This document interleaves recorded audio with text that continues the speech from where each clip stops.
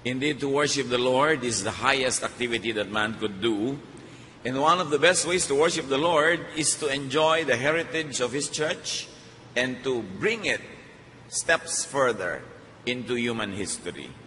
Ang pagpalaganap ng kaharian ng Diyos ang isa sa mga pinakamatatas na uri ng pagsamba.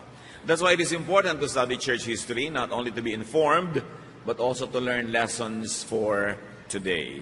At yan po ang patuloy natin gagawin sa pag-aaral ng Book of Acts. Ang pamagat ng pag-aaral natin ngayon, Church Growth, Pains and Gains. Dahil ang paglago, ang paglaki ay meron talagang mga, kung minsan ay hirap na kasama, bagamat marami rin itong mga kasamang mga benefit sa ating buhay. Salamat o Diyos dahil kayo ay patuloy na nagpapalaganap ng inyong salita, and you continue, Lord, to allow your church to grow, to minister to more and more people, so that your kingdom will reign more and more in people's hearts. Right now, Father, we ask you to be our speaker. Continue to teach us, enlighten us on the history of your church that your Son Jesus founded, and we pray, Father, that we will find our correct positions, our correct activities and bearings and guidance coming from the history of your church. Father, guide us, be our speaker, be our teacher, lead us. In the name of Jesus, your Son, we pray. Amen. Kasama po si Cornelius, sa ministry ni Pedro sa bahay ni Cornelius, who was not a Jew but indeed a Roman soldier and officer. Peter pioneered soul winning among Gentiles. Sa pagsisimula po ng Kristyanismo, hindi inakala ng mga unang mananampalataya na dadalhin nila ang pananalig maging sa mga hindi Hudyo. The revelation of this important truth was slow and not many people were able to pick it up immediately. We will be reading many conflicts that arise from this growth of the church from exclusively Jewish in orientation to that of a church for the whole world, including the Gentiles. Acts 11, 1-3 from the Contemporary English Version. The apostles and the followers in Judea heard that Gentiles had accepted God's message. So when Peter came to Jerusalem, some of the Jewish followers started arguing with him. They wanted Gentile followers to be circumcised, and they said, "You stayed in the homes of Gentiles and you even ate with them." May mga ginawa po si Pedro na hindi inaasahan na gagawin ng isang Hudyo. Na gayon ay ginagawa niya bilang isang Kristiyano. At yon ay pumunta siya sa bahay ng isang hindi Hudyo, pumasok siya doon, kumain pa siya doon, at natulog pa siya doon ng ilang gabi. Hindi kasi nakikisalamuha ang mga Hudyo sa mga Gentiles to the point that they would enter their homes and eat with them. Sa kabila ng napakagandang balita na nakakilala ang mga Gentile people na ito sa Panginoon, tinanggap nila ang Panginoon, pati ang biyaya ng Espiritong Banal, na baliwala yun. Kasi ang malalaking issue ng mga Gentile Christians, yung sabi nila kailangan circumcision first. All the men of Israel had been always circumcised at childhood. Pero kung may mga matatanda na mga lalaki na hindi Israelite at Gentile na ngayon ay maniniwala sa Panginoong Jesus, dapat gayahin din nila yung ginawa natin. They should be circumcised first. But these were all adults. And the Spirit of God did not even require it. But now the people, the believers, were requiring it. And they were making a big issue out of Peter. Sabi nila, you had fellowship with Gentiles? How can you ever dare to do that? At nagtalo-talo sila. Just like the Pharisees, na minaliit yung mga miracles, at ang minalaki bakit nag-miracle during Sabbath? Ngayon, itong mga unang Kristiyano, minamaliit nila na ang mga hindi Israelita ay tumanggap na rin kay Jesus, at ang minamalaki nila hindi sila Israelite, hindi sila circumcised, hindi tayo dapat makisalamuha sa kanila. Yun ang naging issue. There was the small thing over the big thing. Lesson for us immediately is to focus on the big thing. Laging may malaki at may maliit na issues. Huwag nating mamaliitin yung malaki at mamalakihin yung maliit. Avoid smallness of mind. Madalas sa mga pag-aaway natin, kahit hindi sa mga bagay na relihiyoso, is because of the smallness of mind. Sabi nga nila, in the absence of big things, small things become big to small minds. Pag maliit ang iyong utak, minamalaki mo yung maliit. Kasi maliit lang pala yung kasya sa utak mo, puno na tuloy agad. Kaya dapat pinapalaki natin ang ating isip, dinadamihan ng kasya, pinapalawak ang mga kaalaman, pinapalawak natin ang ating vocabulary so we can understand more terminologies, and we understand more ideas behind those terminologies. Habang ang tao ay nabubuhay, tungkulin niya sa kanyang sarili at sa kanyang manlilikha na palawakin ang kanyang isip. Yung dating makitid, lumalawak dapat, hindi baligtad. And what is important in life, so that we don't always quarrel about little things, is to have a big mission, a big cause, a big goal and objective, a big mind, a big idea, a big reason. Halimbawa, what's big in the church? Soul winning. To win souls for the Lord. What is big? To edify those souls that are won, para sila lumago at maging more and more like Christ. Yun ang big. Ano yung small? Naiinis ako sa isang sister. Ano yung small? Sino ang gagamit ng church vehicle? Youth ba o yung mga adults? Ano yung small? Ano bang isusuot ko papunta sa church? Mga small things.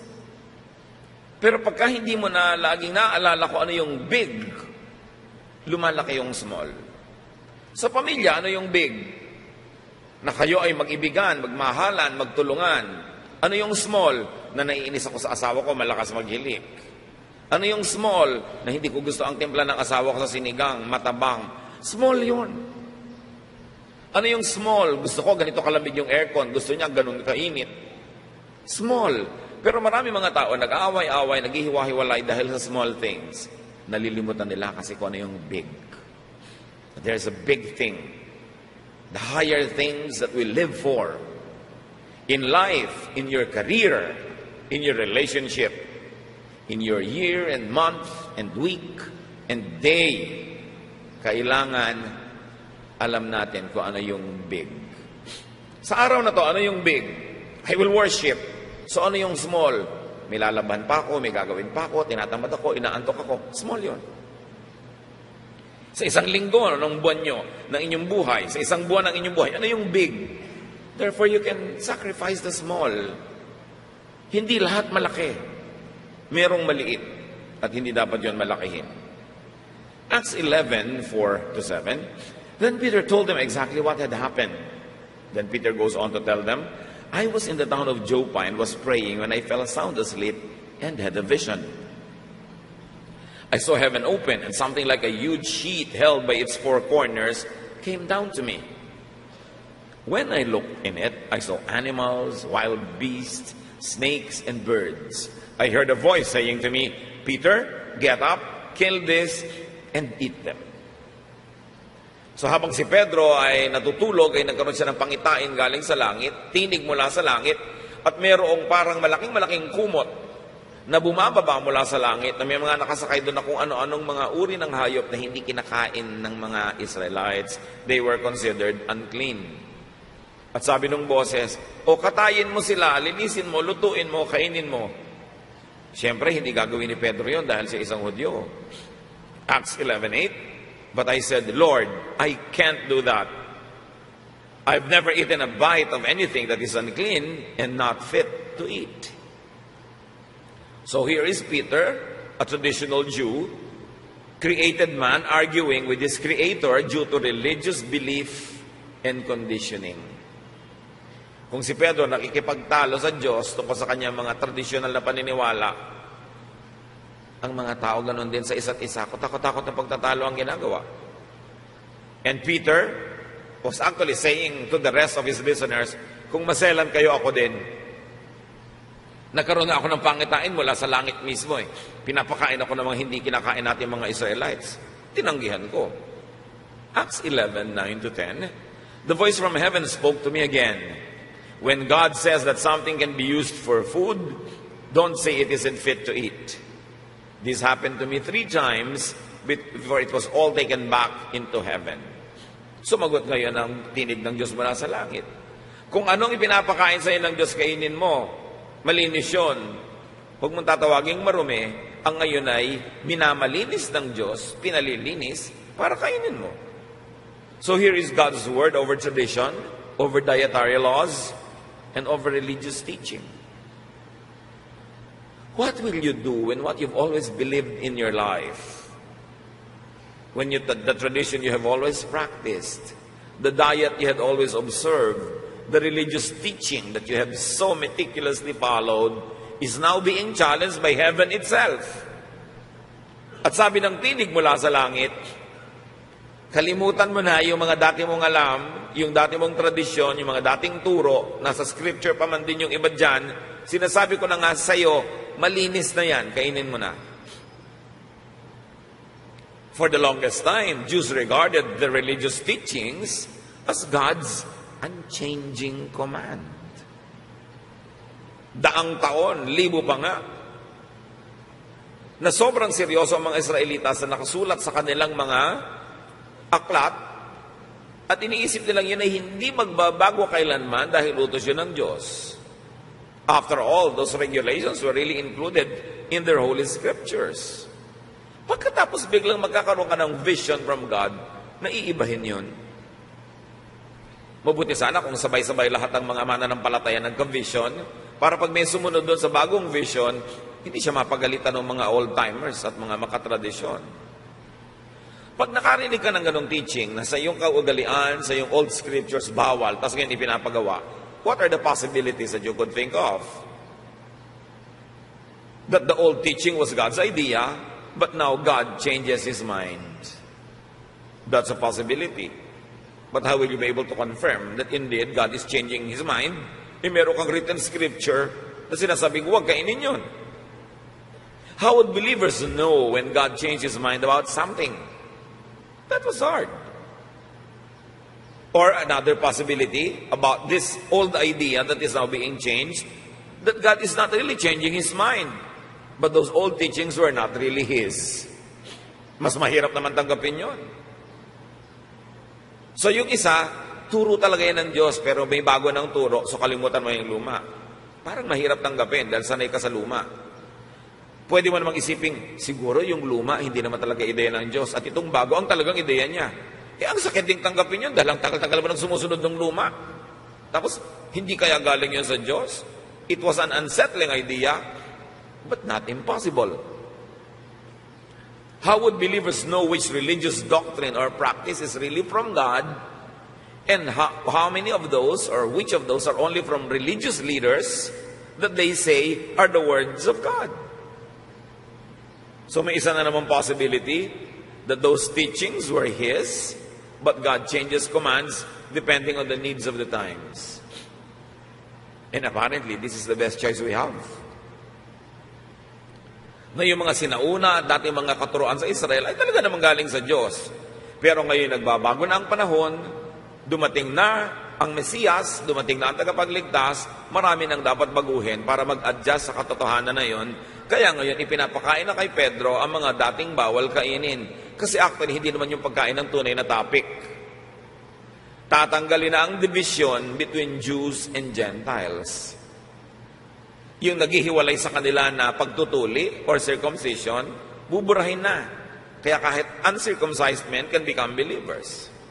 Yung naghihiwalay sa kanila na dietary laws, na naghihiwalay sa kanilang, hindi kami kumakain yan, Gentile lang kumakain yan. Ngayon ipinapakain kay Peter, ibig sabihin binubura na yung bakod. Yun kaya ang gustong palabasin ng Diyos. Tayo kasi ngayon, tinitingnan na lang natin yung nakaraan, alam na natin yung sagot. Pero nung nagaganap yon at that present time, it was difficult for them to know. How would believers adjust to changing times? There could be many challenges in applying old Jewish or even Christian tradition to one's present situation. At ang tanong pa ng iba, kung noon pong panahon ni Pedro na daang taon na sinusunod nila yung nakasulat nilang scriptures, tapos magkakaroon siya ng vision na iniiba na yon, ina-adjust. Ngayon po kayang 1,000 taon na nasulat yung scriptures naman ng New Testament, meron din po kayang mga bagong leading ang Holy Spirit? O may mga katuruan kaya doon na pang panahon lang nila noon at hindi na para sa panahon natin ngayon? Isa na naman yung challenge sa tunay na maghahanap ng katotohanan. At the most, what you do is not to be permanently fixed on anything, but be ready for further enlightenment, further instruction, and guidance from the Holy Spirit. Nakita po natin sa buong kasaysayan ng Old and New Testament, may mga kaugalian, may mga katuruan na naiiba pagdating ng panahon.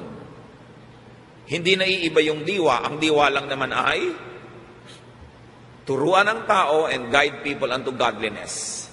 Teach them to be free from needless imprisonment, from needless suffering, and teach them how to be better persons, how to be good followers of God, and good fellow men.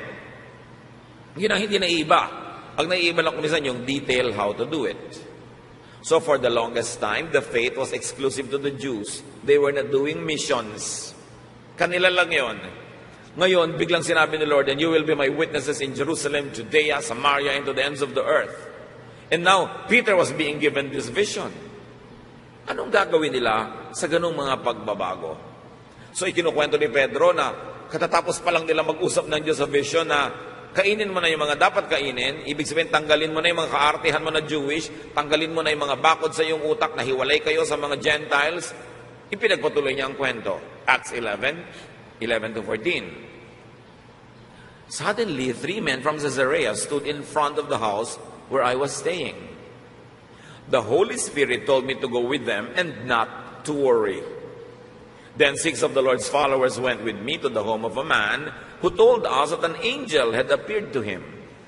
The angel had ordered him to send to Joppa for someone named Simon Peter. Then Peter would tell him how he and everyone in his house could be saved. A very interesting story. Sa pagpapatuloy ni Pedro, matapos kong makita yung pangitain at madinig ang tinig ng Diyos sa pinapakain ako ng mga dating bawal, nagising naman ako. At suddenly, meron namang tatlong beses na ulit yung vision niya. Ngayon, may 3 lalaki na galing sa Caesarea from the house of Cornelius, the Roman officer, the Gentile. At sabi daw ng Holy Spirit sa kanya, huwag ka mag-alala, sumama ka, susunduin ka nila, pinapatawag ka nila ng amo nila na sa Cornelius, dahil may anghel na nagpakita kay Cornelius at sinabi, ipasundo ka para maipaliwanag mo sa kanila ang salvation in the name of Jesus. Siyempre, mag-aalala si Pedro dahil kanina, pinapakain siya na hindi dapat kainin. Ngayon naman, pupunta sa bahay ng isang Gentile at tuturuan niya tungkol kay Jesus na for the first time, bakit kami magtuturo sa mga Gentile? Hindi naman sila kasama sa aming pananalig. In other words, yung pangitain tungkol sa pagkain ay isang metaphor o talinghaga para sa tunay na ipapagawa sa kanya. Makihalubilo, makiisa, magturo, makipagkapatiran sa mga Gentiles. So 3 men for 3 repeats of the same vision. Equal, no? And now, this is the Holy Spirit. The Holy Spirit told me to go with them and not to worry. Why worry? Because what the Holy Spirit was asking them to do was against the written Old Testament scriptures. Nakakalito talaga yon. Kaya ang mayroong pang idiniin, huwag ka mag-alala. Ang ipapagawa sa iyo ng Diyos ngayon ay isang bagay na hindi pa nagagawa before.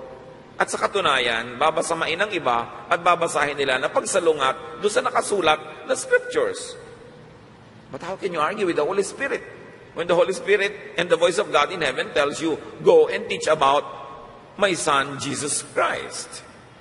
So may 6 na mga sumama sa kanya who were going to be witnesses, of course, to what would happen.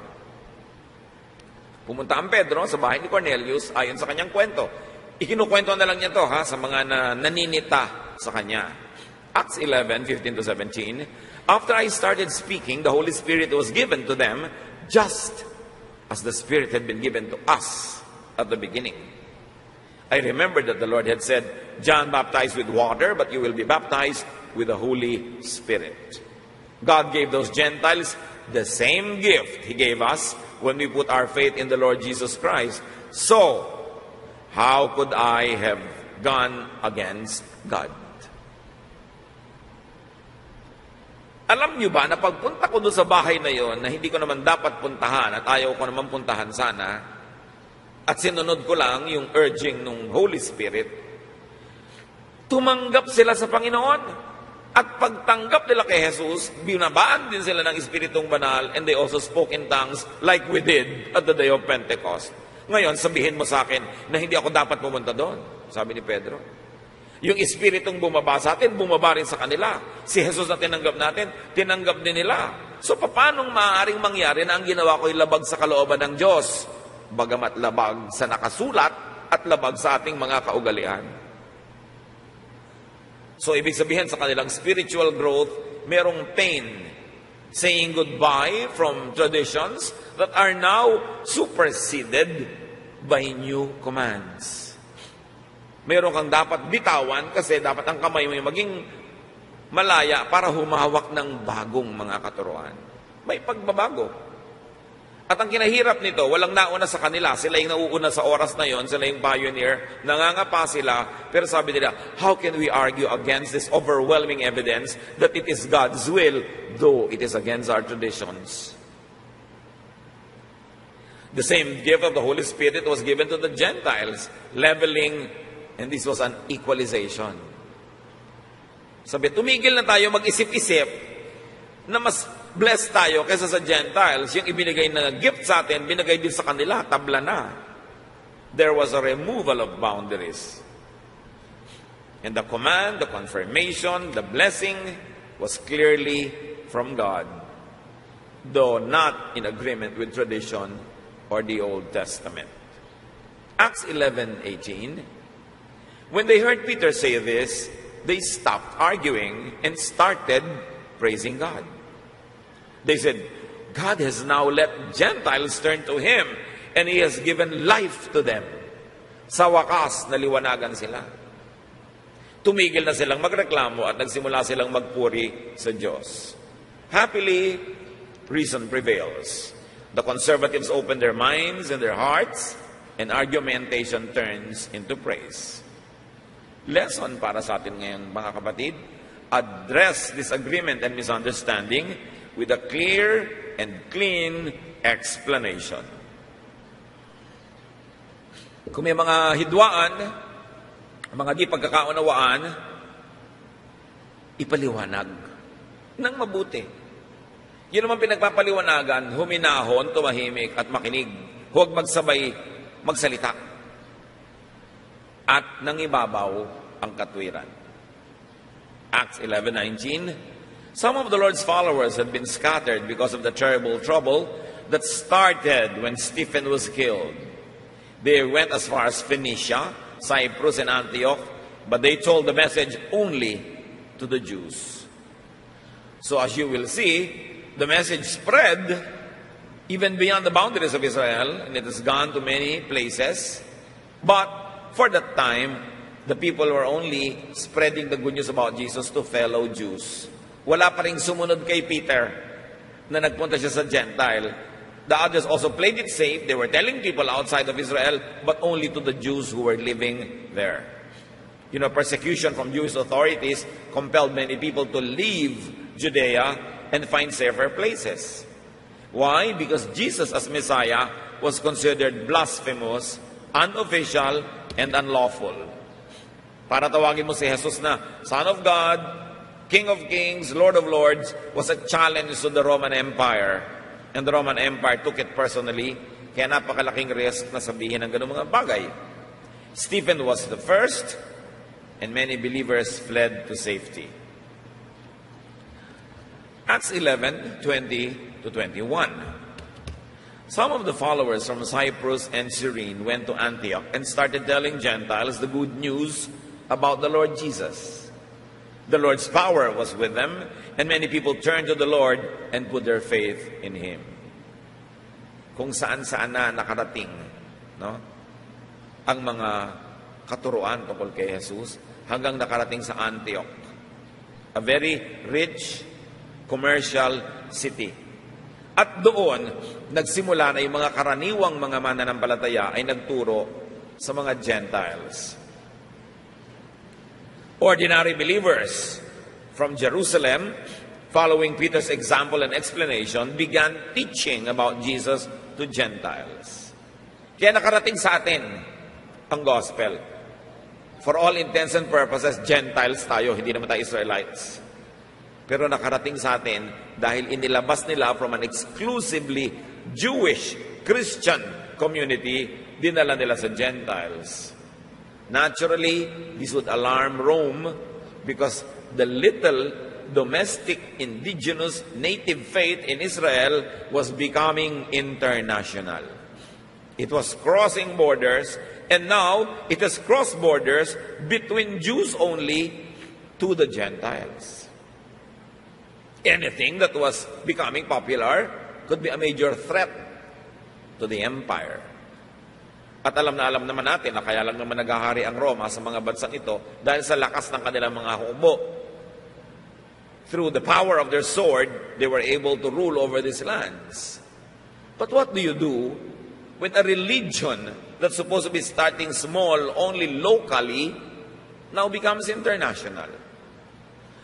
What do you do as an empire when this religion believes in a Savior who rose from the dead, who went to heaven, who is now King of Kings, Lord of Lords, and who was killed precisely for the crime that he was being accused of, that he was the King of the Jews?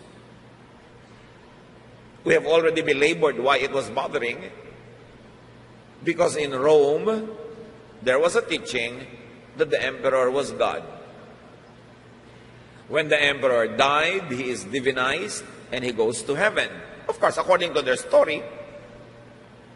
So the emperor that sits on the throne is the Son of God, the emperor who is now in heaven. And the emperor who sits on the throne is king over all the kings under the empire. And the king in Israel is the puppet king appointed by Rome.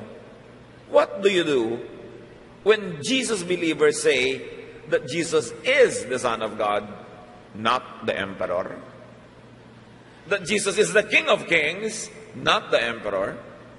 That Jesus is the King of the Jews, not Herod, the appointed one of the emperor?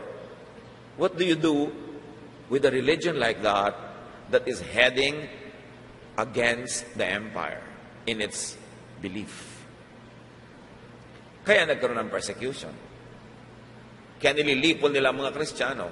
Mga kapatid, gusto kong idiin, nung first century, para sabihin mong, I believe that Jesus is the Son of God, that Jesus is Lord, that He is Lord of Lords, King of Kings, that He is coming again, para maring sinabing, hindi ako naniniwala sa Rome, hindi ako naniniwala sa Roman Empire, and the Roman Emperor sitting there in the throne in Rome is a fake, because there is a real King of Kings, there is a real Lord of Lords, there is a real Son of God.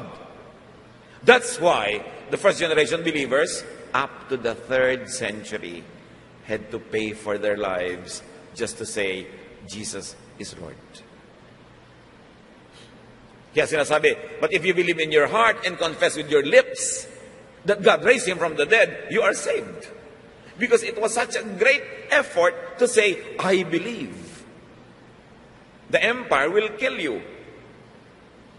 And do not forget to thank God for the privilege of being free today to say Jesus is Lord without being afraid for your life. Many believers before us had to pay with their lives just to say that. And they said it loudly. At hanggang ngayon mga kapatid, maraming lugar sa mundo na ang pananalig kay Kristo ay hindi lang pinagbabawal, kundi pinaparusahan pa, if not officially, at least in actual deed.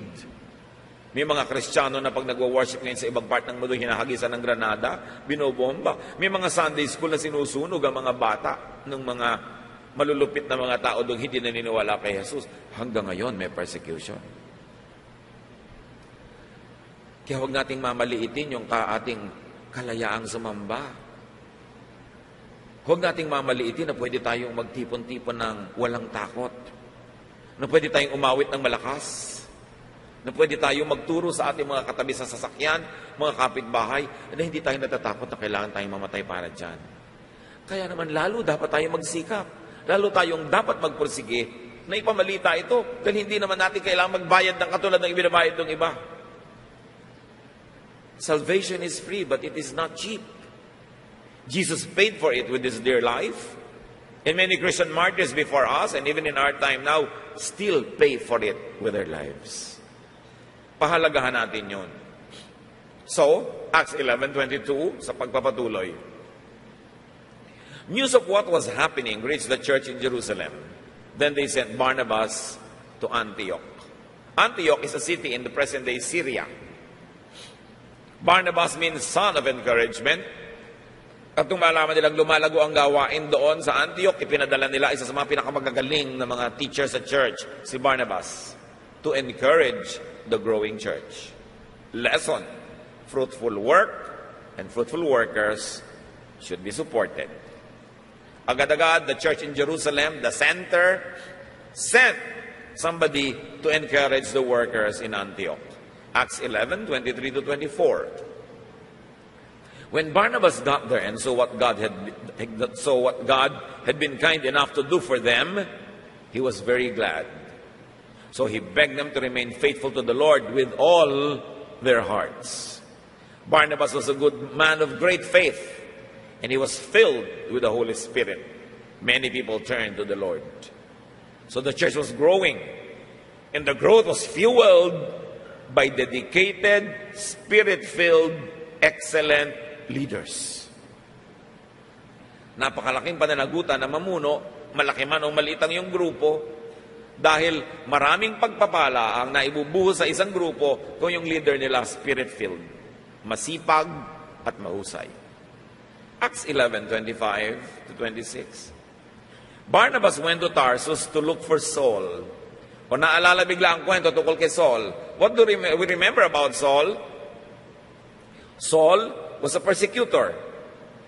When he was going to Damascus to arrest Christians, Jesus spoke to him and he was blinded.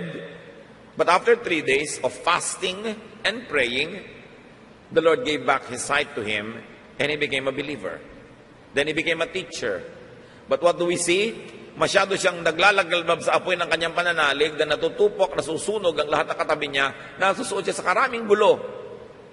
Kutakot-takot na away ang nasuong nitong si Saul, at doon sa Damascus, na nagtuturo sana siya, pinagtangkaan siyang patayin ng mga tao dahil no offense sa kanya. So yung mga nananalig sa kanyang sinasabi at naging mga followers niya, lihim siyang isinakay sa malaking basket, pinadaus-dus mula doon sa mataas na pader ng lungsod at pinatakas. Nakarating siya sa Jerusalem, ayaw siyang paniwalaan ng mga kapatiran doon dahil nga hindi naman siya kasama nung simula at siya nga ay nagpapapatay sa mga Kristiyano. Pero siya ay sinuportahan itong si Barnabas.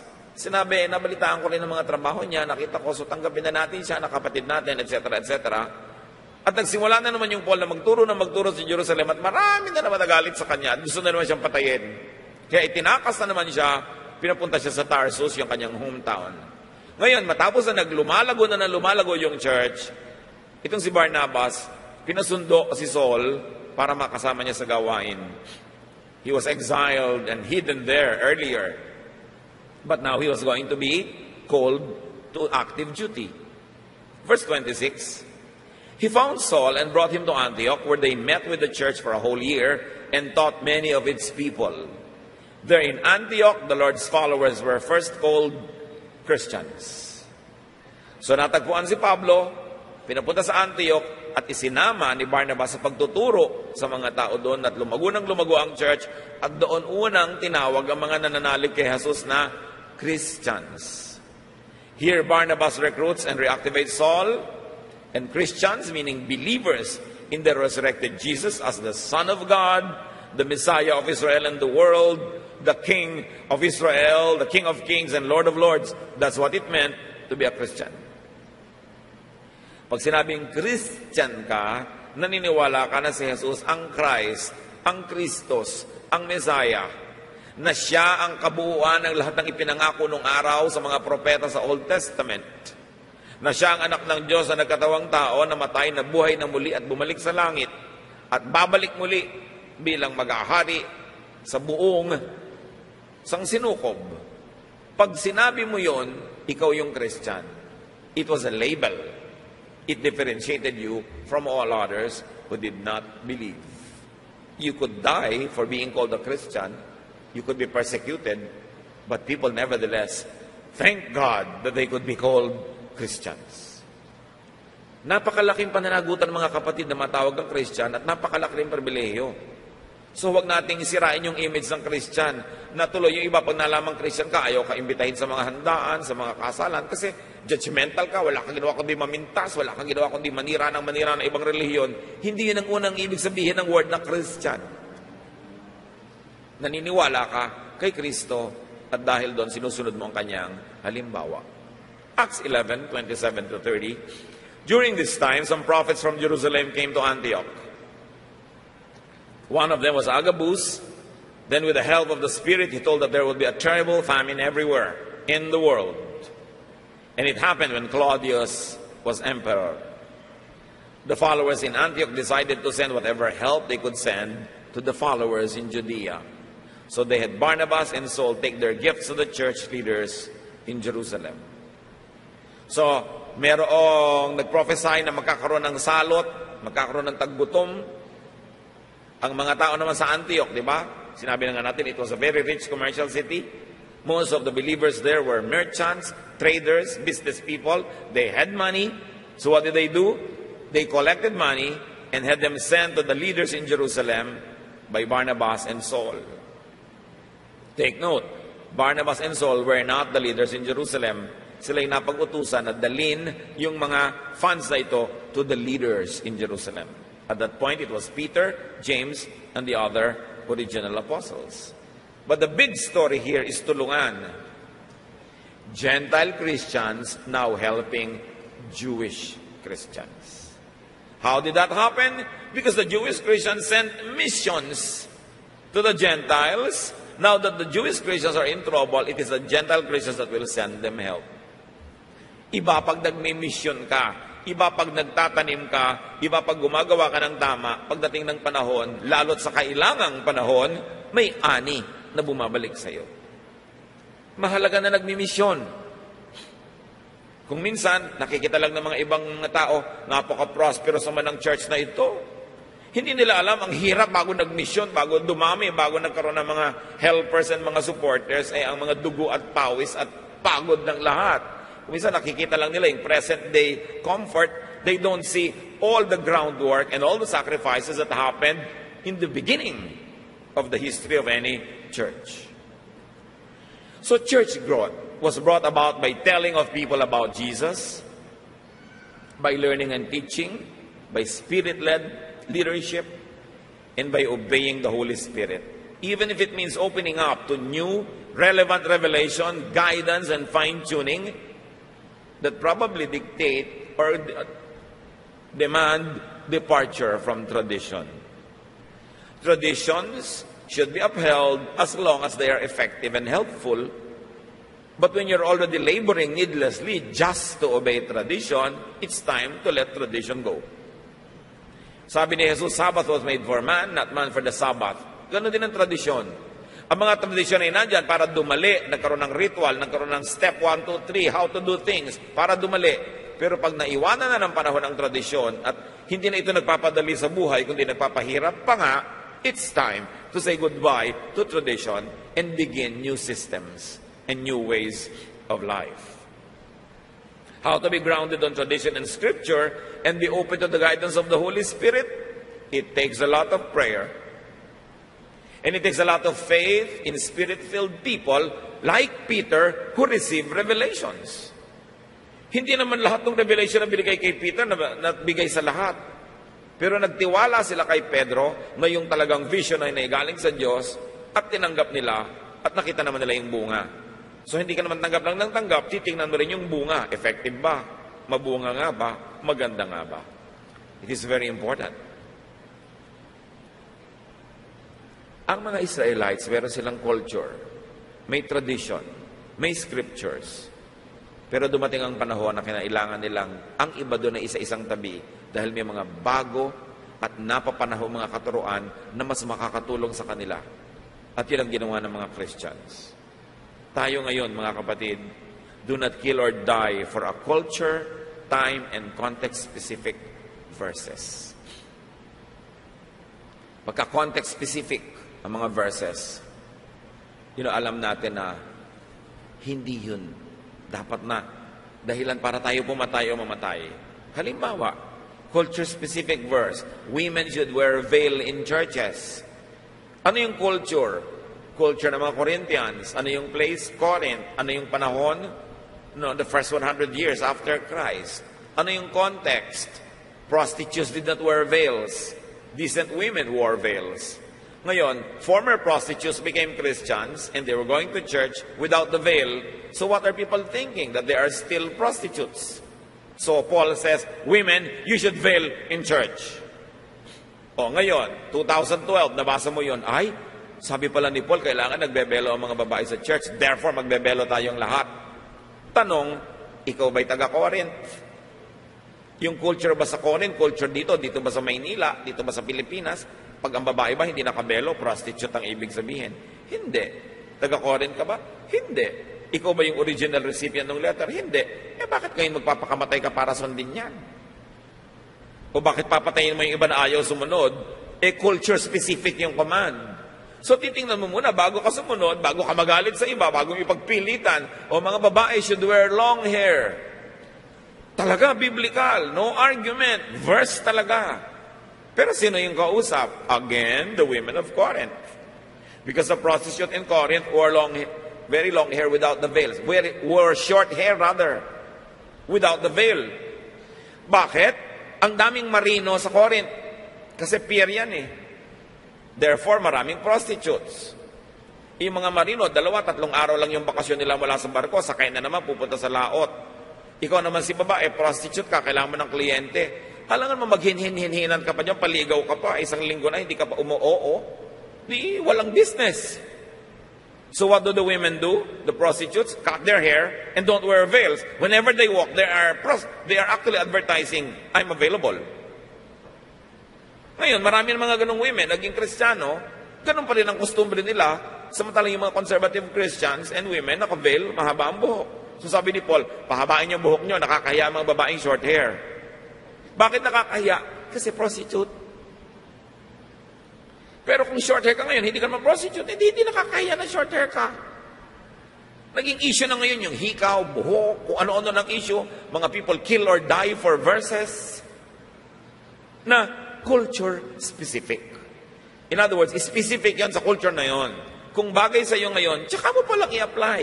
Kailangan ng tao nag-aaral para hindi ka alipinin ng relihiyon, kundi palayain ka ng isang bukas na kaisipan at matalinong pananampalataya.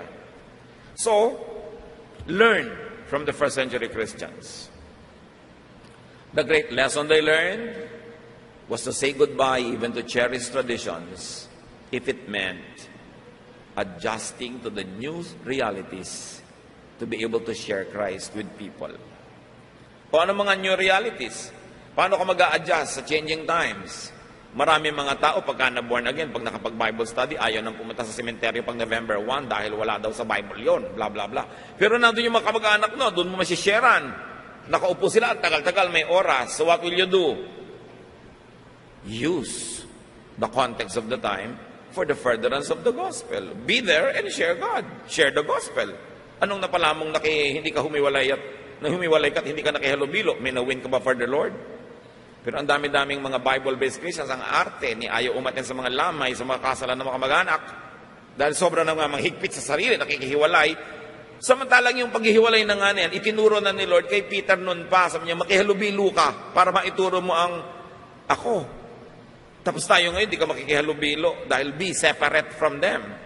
Be separate from sinners in the actual committing of their sinful activities. But it doesn't mean that you physically separate from people, because how can you be salt when you're separated? Salt has to mix with the decaying o with the walang lasa para magkaroon ng lasa yon. Careful in applying verses.